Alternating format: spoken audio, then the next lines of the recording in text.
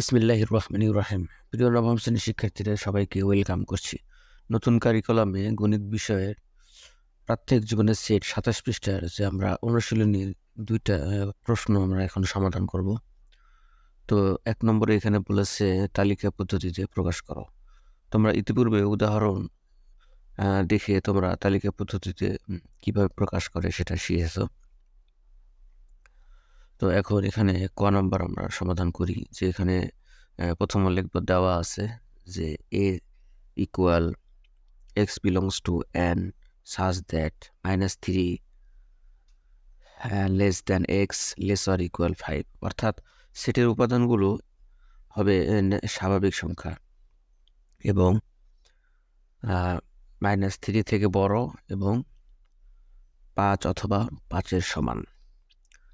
তো এখানে যেহেতু সেটের উপাদান বলে দেওয়া আছে যে ন্যাচারাল নাম্বার হবে, অর্থাৎ স্বাভাবিক সংখ্যা, অর্থাৎ স্বাভাবিক সংখ্যার সেট হচ্ছে 1 থেকে শুরু হয়। তো এখানে কোনো নেগেটিভ নাম্বার আসবে না। তো এখানে আমরা আগে লিখে ফেলি যে সেটের সদস্যগুলো কেমন হবে। তাহলে নির্ণয়ের সেট এখানে হবে 1 2 3 4 5। কারণটি হলো যেহেতু স্বাভাবিক সংখ্যা বলেছে, আর স্বাভাবিক সংখ্যা কিন্তু 1 থেকে শুরু হয়, তো 5 অথবা 5-এর সমান পর্যন্ত এখানে আমাদের নিতে হবে। তাহলে এটাই হচ্ছে নির্ণয়ের সেট। তো খ নম্বর সমস্যাটা দেখি। খতে এখানে বলেছে যে x belongs to z, অর্থাৎ সেটের সদস্যগুলো পূর্ণ সংখ্যা হবে এবং মৌলিক সংখ্যা হবে এবং স্কোয়ার করলে 50 অথবা 50-এর চেয়ে ছোট হবে। তো এটা সমাধান করার জন্য আমরা আগে লিখে ফেলবো দেওয়া আছে।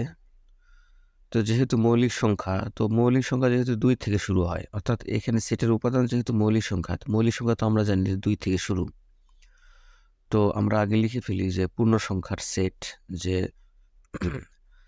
-3 অসীম -3 -2 -3 1 2 3 ডট এভাবে অসীম পর্যন্ত যাবে।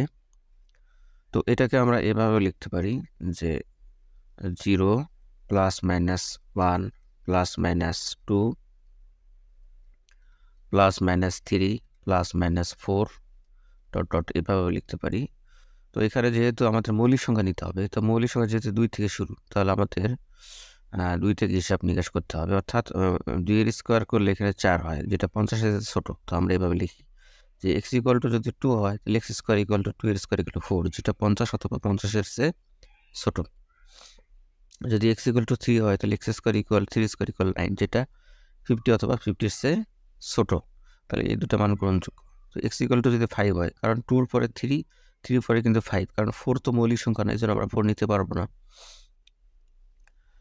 এরপরে আমরা x² = 5 এর স্কোয়ার = 25, যেটা 50 এবং 50-এর চেয়ে ছোট। এবারে 5-এর পরে মৌলিক সংখ্যা হচ্ছে 7, তাহলে x = 7 হলে x² = 7² 49, তো এই মানটাও গ্রহণযোগ্য।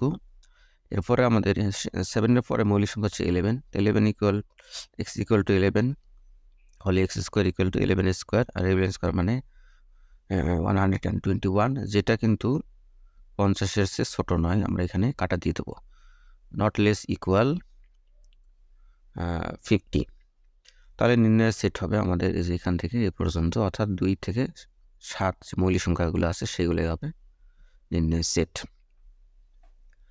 তো আশা করি তোমরা বুঝতে পেরেছ। এবার গ নম্বর সমস্যাটি সমাধান করব। এখানে বলেছে যে x belongs to z such that x⁴ less than 264, অর্থাৎ সেটের উপাদানগুলো পূর্ণ সংখ্যা হবে যেগুলার পাওয়ার 4 যদি করি তাহলে 264 থেকে ছোট হবে। তাহলে এখানে দেওয়া আছে, লিখে ফেলি আমরা। যেহেতু x এর উপাদানগুলো পূর্ণ সংখ্যা হবে, তাহলে আমরা জানি যে পূর্ণ সংখ্যার সেট -2 -3 -2 1 0 1 2 3 4 ডট ইত্যাদি। তো এটাকে আমরা আবার এভাবে লিখতে পারি 0 +- 1 +- 2 +- 3 +- 4 +- 5 ডট এভাবে আমরা লিখতে পারি। তো এখন যেহেতু এখানে x এর মানগুলো আমরা পূর্ণ সংখ্যা নেব, তো আমাদের 0 থেকে শুরু করতে হবে। দেখি 0, এখানে পর্যায়ক্রমে x এর জায়গায় 0 বসিয়ে আমরা দেখব যে 264 থেকে কোন কোন সংখ্যাগুলো ছোট হয়। তাহলে আমরা দেখি যে x = 0 হলে x to the power 4 equal 0 to the power 4 equal 0, অর্থাৎ 0 পাওয়ার তো দেওয়া যায় না, বা যদি 0 পাওয়ার দিই তাহলে শূন্যই হয়। x equal to plus minus 1 হলে x to the power 4 equal to plus minus 1 whole square equal 1ই হবে। কারণ প্লাস 1 এর পাওয়ার যদি 4 দিই তাও এটা 1 হবে, মাইনাস 1 এর পাওয়ার 4 দিলেও এটা 1ই হবে। তো এই মানটা আমরা গ্রহণ করতে পারবো। এরপর x equal to plus minus 2 হলে x to the power 4 equal to plus minus 2 whole to the পাওয়ার 4। তাহলে আমরা জানি যে প্লাস 2 হোল টু দি পাওয়ার 4 এটার মানে হচ্ছে 2 গুণন 2 গুণন 2 গুণন 2 equal 16, R minus whole to the পাওয়ার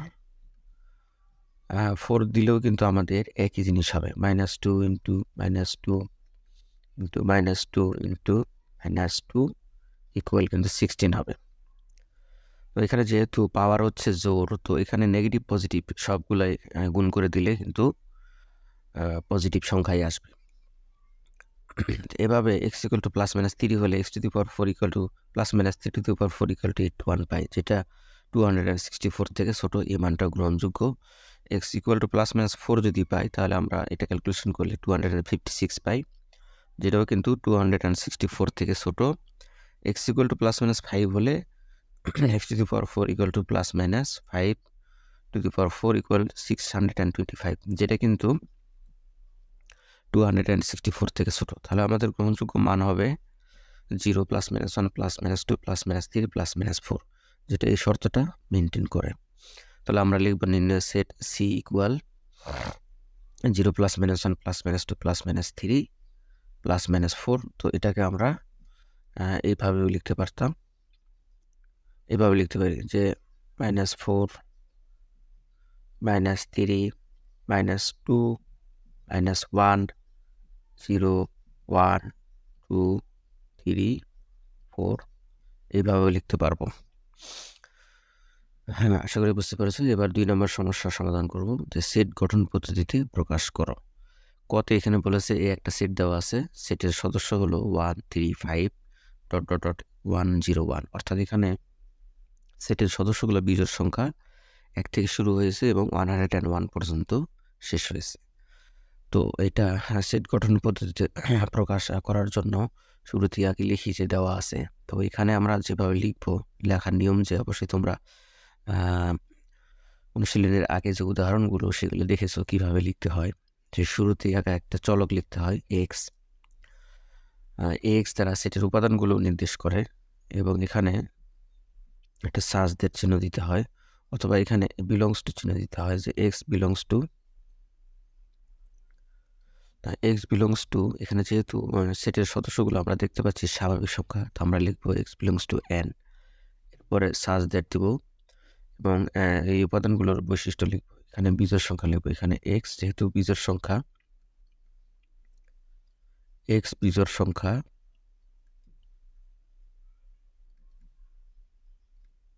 শুধু বিজোড় সংখ্যা লিখলে এই বৈশিষ্ট্য সম্পূর্ণ হয় না, কিন্তু এখানে দেখাও বিজোড় সংখ্যা তো শেষ নাই, তো এখানে তো লিমিটেশন আছে, অর্থাৎ 1 থেকে এখানে 101 পর্যন্ত। তো আমাদের আরও লিখতে হবে যে এখানে 1 থেকে 1 অথবা 1-এর ছোট এবং 101 অথবা ছোট। তো এই দুটা শর্ত এখানে দিতে হবে এটা সম্পূর্ণভাবে প্রকাশ করার জন্য। হ্যাঁ, এরপরে খ নাম্বার যেটা বলেছে যে বি সেট দেওয়া আছে, সেটার সদস্য 4 9 16 25 36 49 64 81 and 100। তো এখানে সেটের সদস্যগুলো দেখো, এখানে আমরা যেটা দেখতে পাই যে সেটের বৈশিষ্ট্য, এখানে দেখো পূর্ণবর্গ সংখ্যা এখানে দেওয়া আছে, অর্থাৎ এখানে দেখো 1 এর স্কোয়ার কিন্তু 1, 2 এর স্কোয়ার কিন্তু 4, অর্থাৎ আবার 1 এর রুট করলে আবার 1 পাওয়া যায়, 4 এর আবার রুট করে দিলে আবার পাওয়া যায় 2, আবার দেখো এখানে 3 এর স্কোয়ার মানে 9, আবার 9 এর রুট করে দিলে আবার কিন্তু 3 পাওয়া যায়। তাহলে সেটের সদস্যগুলো কিন্তু পূর্ণবর্গ সংখ্যার সেট। তাহলে আমরা এটা লিখবো এভাবে, একটা চলক লিখবো আগে যে এক্স, আবার এগুলো কিন্তু স্বাভাবিক সংখ্যা 4 9 16 এগুলো কিন্তু ন্যাচারাল নাম্বার। তাহলে আমরা লিখবো এক্স বিলংস টু এন, এবং এক্স হচ্ছে পূর্ণবর্গ সংখ্যা। এখন পূর্ণবর্গ সংখ্যা এটুকু লিখলে হবে না, লিখতে হবে যে পূর্ণবর্গ সংখ্যা এবং 4 থেকে 100-র মধ্যে আছে। অর্থাৎ এখানে আমরা এভাবে লিখতে পারি যে 4 lesser equal x lesser equal 100। অর্থাৎ পূর্ণবর্গ সংখ্যার সেট হবে যেটা 4 থেকে বড় অথবা 4 থেকে বড়, ছোট অথবা সমান, কিন্তু 100-র ছোট অথবা সমান। তো এইভাবে সেট গঠন পদ্ধতি প্রকাশ করতে হবে। তো আশা করি তোমরা বুঝতে পেরেছো। সবাইকে ধন্যবাদ।